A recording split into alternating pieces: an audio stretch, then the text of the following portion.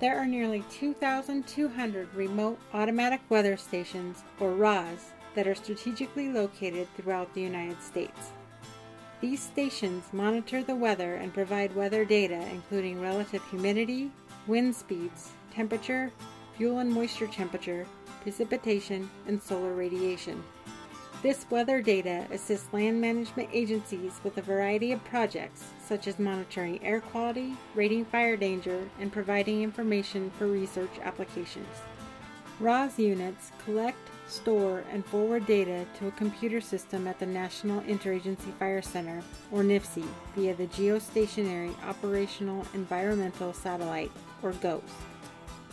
The GOES is operated by the National Oceanic and Atmospheric Administration.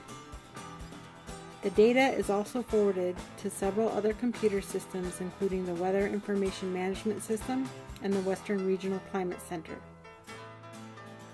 Incident Remote Automatic Weather Stations, or IRAWs, are self-sufficient portable weather stations that provide near real-time observational data.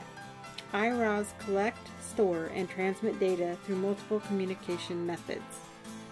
IRAWs are intended for use on or near the fire line and can be relocated to provide timely weather data. IRAWs data is used to predict fire behavior, prescription burning times, fire weather forecasting, wind speeds, and spot weather forecasts.